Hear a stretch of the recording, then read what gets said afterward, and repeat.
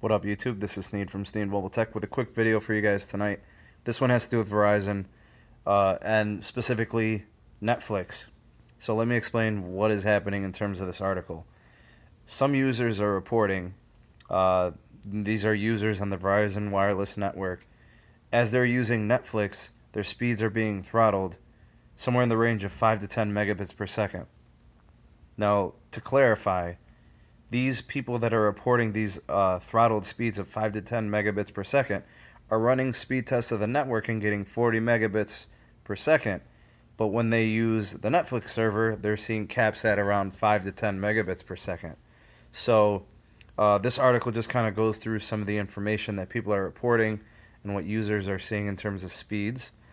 And and how Verizon might be throttling those speeds to kind of reduce the bandwidth usage for the viewing of Netflix on the network.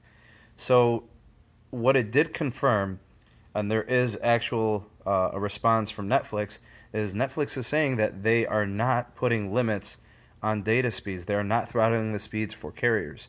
Not for AT&T, not for Verizon, not for T-Mobile or Sprint. So if there is a throttling, it must be coming from the carrier, in this case Verizon. So let's kind of think about this from a practical standpoint.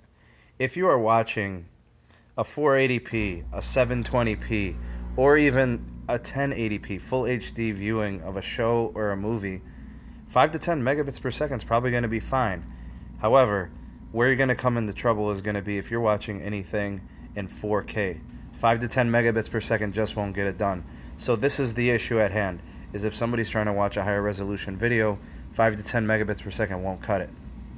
So hopefully some of you can chime in. For those of you on Verizon that use Netflix, have you been seeing or noticing any type of a throttling or data speed cap through the Netflix server? If you have, is it situational? Is it happening sporadically, or is it something you're seeing consistently?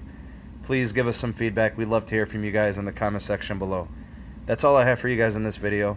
Thanks for watching. Please like the video, share, and of course subscribe to the channel. Thanks for watching, guys, and we'll see you in the next video. Peace.